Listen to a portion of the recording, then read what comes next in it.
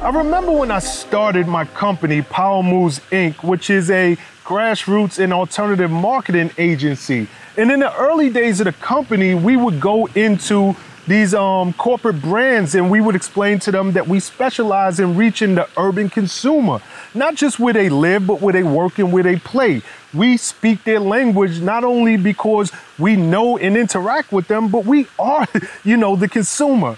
And we would sit and we would pitch these, kind of out of the box ideas that we knew would work. These strategies would work because we understood how this consumer thought.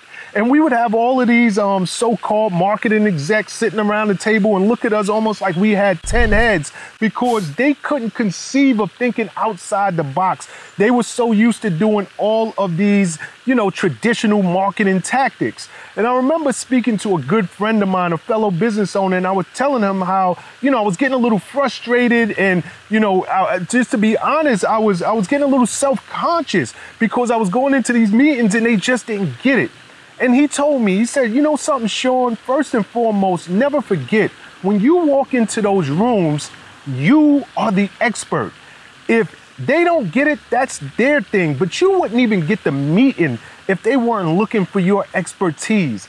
And it really changed the way I thought. It changed the way that I started looking at the services that we were bringing. And, from that point on, I started to embrace what made us different. And I'm making this video because so many of you are setting out in business, or so many of you have your own swag and your own way of doing things. And I'm saying to embrace it. Embrace what makes you different. Embrace what makes you special and unique.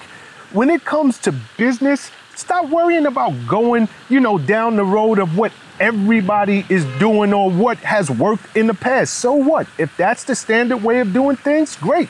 Kudos to them. But you bring your own style, your own flair, your own uniqueness to the table, and that's what's going to set you apart. Something for you to think about.